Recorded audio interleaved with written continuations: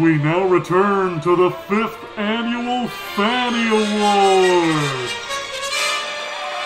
Hey, howdy, hey, it's me, it's Andrew Fantasia. Welcome back to the 5th annual Fannie Awards, the greatest that cinema had to offer in 2019. Let's kick it up a notch. Bam! I can't believe I'm making that kind of reference. Alright, so what was my 8th favorite film of the year? That's where we're at right now. Number 8 for me as we cruise higher and higher through this top 10 list. Well, get comfy, kids. I'd like you all to do me a little bit of a favor. And that favor is this. Help me if you can. I'm feeling down. Psych, I can't feel down. It's impossible to feel down because my number 8 movie of the year was Yesterday. Back in June of 2019, all my troubles seemed so far away. Now I need a place to hide away. Still, just kidding, I don't need a place to hide away. But what I do need is a place where I can quietly go and watch Yesterday again. Because folks, Yesterday is straight up delightful. Telling the story of a young musician named Jack who wakes up one morning in a world where the Beatles never existed and only he remembers that they ever did. Holy crap, is that ever a recipe for fun? And it ends up being exactly that. It ends up being a recipe for fun because Jack takes it to the, as far limits as you can imagine. He becomes the Beatles in this new parallel world. He kickstarts a music career that actually goes somewhere. Before he was writing his own songs and they weren't great. Now all of a sudden he's writing Eleanor Rigby and The Long and Winding Road, and people can't get enough of him, and he is the biggest music superstar on the planet, and it just keeps snowballing, and the lie gets out of hand, and he's like, is it a lie? Because they didn't exist in this world, but I'm taking credit for the work of others, even though that work never technically happened. It is a mind F in the best possible way. God, I love Yesterday. And I think that this movie does a really good job of encompassing the same theme all throughout. And bear with me as I try to describe this, but to me at least, the music of the Beatles has always been music that, whether or not the subject matter is positive or negative, Eleanor Rigby is a sad song, but regardless, the music of the Beatles fills me with joy.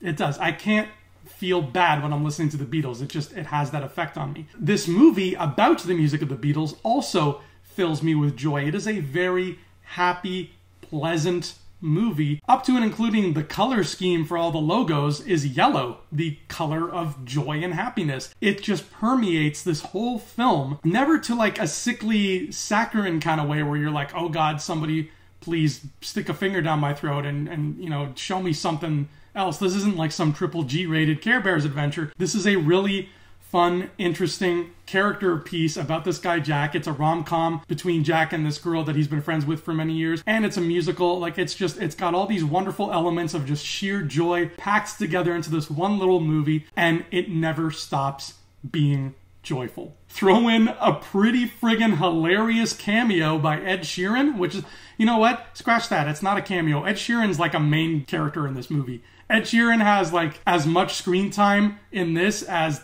Stifler did in like American Pie 1. Ed Sheeran is all over this movie. And his performance is great. You don't think of Ed Sheeran as an actor, but he does a really good job in this. He's funny, and his role is kind of self-effacing, which is, again, wonderful. A lot of famous people, especially, not actors, would never step into a role like this because their egos get in the way.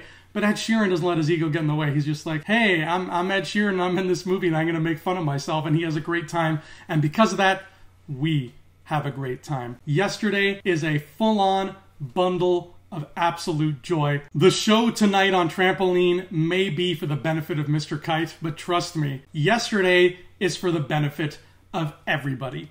Movie lovers, music lovers, Beatles lovers, because again, it's kind of a romantic comedy. Everybody is going to walk away happy as hell. And that seems to be the main thesis of Yesterday, is just be happy as hell. There's so much worth being happy about.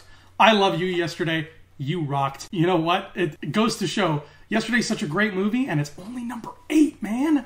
That's how good this year's list ended up being. But some people don't like happiness and music and love and art. Some people, Master Bruce, just want to watch the world burn. Wow. Usually I'm pretty proud of my Cockney Michael Caine accent, but that was horrible.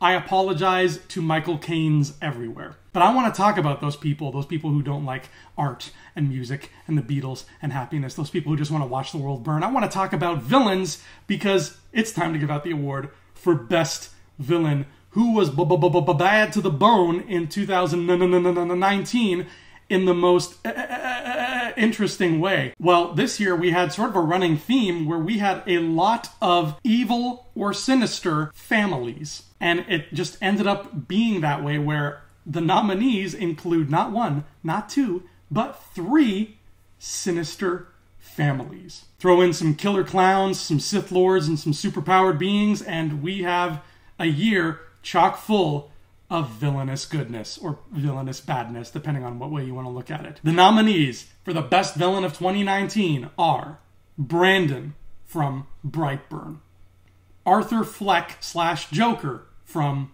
Joker, the Thromby family from Knives Out, the Kim family from Parasite, the Ladomus family from Ready or Not.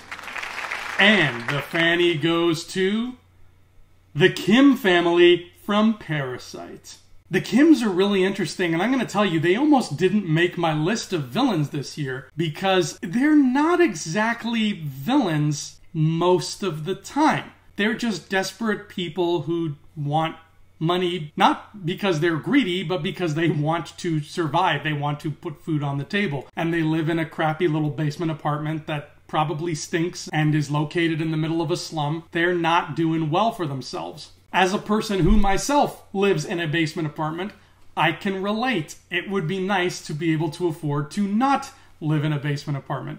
Then the Kims put a plan into action that is not necessarily evil, but is definitely illegal and sinister and backhanded, and you can't help but have fun while you're watching this plan unfold. And you think, hey, these guys are kind of con artists, but it's getting the job done, and they're not necessarily hurting anybody, but then, oh wait, they are hurting people. They are costing people their jobs. They're costing good people their jobs, and it's not a matter of taking what they feel they deserve. It becomes them taking from others who are just as unfortunate as themselves to feed themselves. It becomes an every man for himself situation, and the Kims don't care who gets in their way, who they trample on their way to the top. Then the movie takes another turn, as Parasite has many of those turns, and all of a sudden, the Kim family's not looking so great anymore. Their antics aren't cute and hilarious. Now all of a sudden, you're just like, whoa, guys, you need to dial it back. You have taken this way too far. At the beginning of the movie, I was rooting for the Kims. By the halfway point of the movie, I was definitely not rooting for the Kims.